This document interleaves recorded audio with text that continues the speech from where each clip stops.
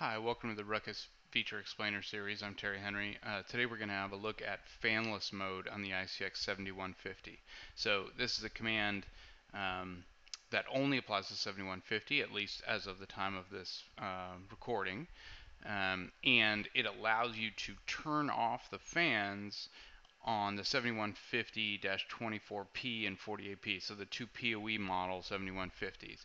It doesn't apply to the 12 port, and it doesn't apply to the regular 24 and 48 port because they don't have fans anyway. So this only applies to the PoE models, and what's going to happen is when we turn on fanless mode, it's going to greatly restrict the amount of PoE power. However, if you're in a classroom or a library or a small office, somewhere where the fan noise is distracting, that might be more important than the available PoE power budget. So we'll look at that in action here.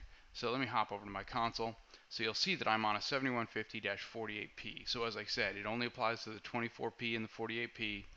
If I do a show version, we'll see 7150-48P-4x10GR. So this has the 4-port 10 gig license on it, but it doesn't matter. The fact that it's a 24P or 48P is what's important here. So if we do a show chassis, we'll see that the fans, fan 1 and 2 are okay. They're set to auto, and the airflow direction is front to back. So you probably can't hear it in the background, but those fans are happily chugging away. And if I do a show inline power, what we'll see here is that we have 370,000 milliwatts or 370 watts available of PoE power on this particular model. And so after we turn on fanless mode, we'll see that get restricted. So in order to do it, go into config T.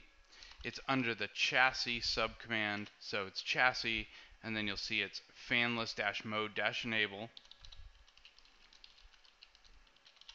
And then you can do either all the units in your stack or a particular unit number. So in this case, I don't have a stack. I only have one unit, so I'm just going to apply it to one. But you could apply it to all units or particular if you wish. So we'll just do that. And right away, you probably didn't hear it, but the fans shut off immediately. And then we see that it reduces the capacity substantially, and it enables fanless mode in unit 1. So if I now do a show chassis again, we will see that my fans are now set to manual, right? And then the airflow direction used to say front to back. It now says fanless mode enabled. So and it's giving me real time that the fans are down, left side and right side fans are down. So it's giving you those notices, and because they've been shut down, right? So the other thing, if I do a show inline power now, so now I am limited to 150 watts, right, or 150,000 milliwatts. So rather than the 370 watts I had before, I'm now limited to 150. So in many environments, that is more than adequate, right? If you've only got a few phones or a few access points or whatever the case, if you've got a limited number of power-consuming devices plugged into your switch, you could really do 10 or at least 9 15.4 watt devices, right, at full power. So that is plenty for most environments. However, it may or may not be in your environment.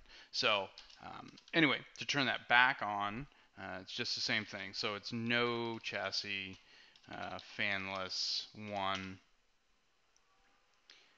and then we see that the capacity has now changed. So it's added another 220 watts for a total of 370 watts, and it's disabled. Fanless mode is disabled in unit 1, and you can hear the fans spin up in the background, or maybe you can't, but anyway, so that's it. Pretty handy little command for environments where you just can't have that fan distraction in the background. So that's it. Thanks for joining, and we'll see you next time. Take care.